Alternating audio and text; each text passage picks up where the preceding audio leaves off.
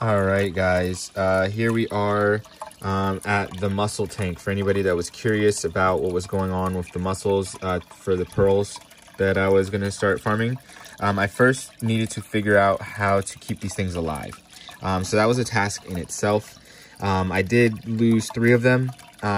You can't see that many because some of them have buried themselves in the substrate at the bottom, and they're just chilling in here, sticking part of their shell out every now and then, filtering this water. So I don't have as much of a filter going on in this little water filtration system, and the mussels are being utilized as a biological filtration mechanism. So they're filtering out the algae that is produced by the fish poop being in the water, the nitrogen that's in there from the fish poop.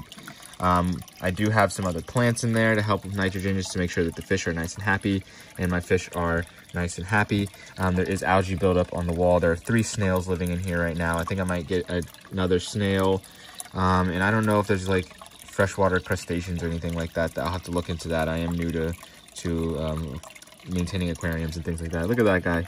They move around. You can watch them like pop up and everything like that as they coming in and out through the day. But yeah, the snails are working on eating algae off of the glass. The algae doesn't seem to be bothering the fish much at all. My son really wanted to put this toy in there. I didn't necessarily want to put anything that wasn't organic in there, but he really wanted to do that. So we just got some rocks in there, some wood in there, and trying to just create some kind of natural environment, and then just make this all homogeneous. And so far, so good. So I think that sometime soon, now that I figured out how to keep them alive, you can see another one buried right there. You can see part of its shell. But I think now that I've figured out how to keep them alive, what I'm going to do is introduce the ear tint probably in the next week or so, and see if we can get these pearls started. So thanks for tuning in.